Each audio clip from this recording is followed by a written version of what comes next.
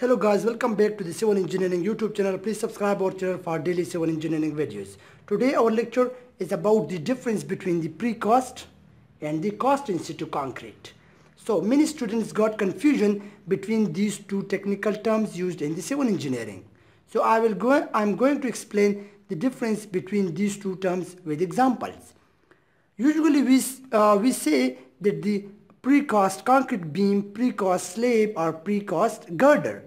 So what does it mean? It means that these members are prepared in the laboratory or the industries. Precast, we say that the precast beam or the precast girders or the precast slabs. So what does it mean? It means that these members, structural members, are prepared in the laboratories, in the labs or in the industries. Then they are carried to the field site. Then they are carried in trucks or other vehicles to the field. So they are prepared in the labs or the industry. There is no need to prepare these in the field. Usually we see this words in the bridges that we prepare the girders and the industries. So we usually place the girders directly to the field. We place the girder directly in the field, so there is no need to prepare or cast the concrete in the field. They are prepared in the laboratory and they are just brought to the field by the trucks or the other large vehicles. Now what is the cost in situ concrete? And here the pre means that the before.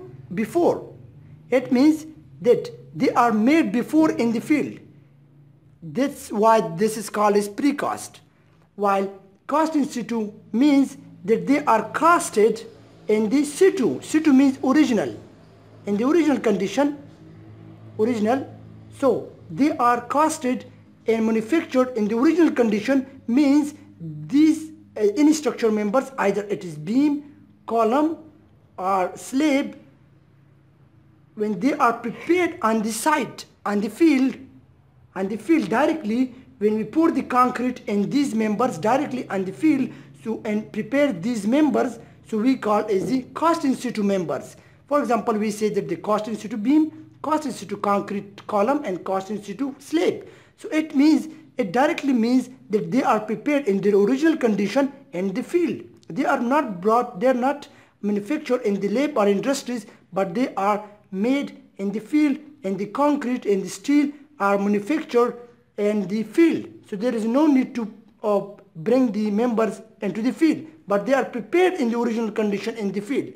So this was the main difference between these two terms, while many civil engineering students got confusion between the precast and the cost in situ structure members. Hope you guys understand. Subscribe our channel for daily civil engineering videos. Thank you for watching our video.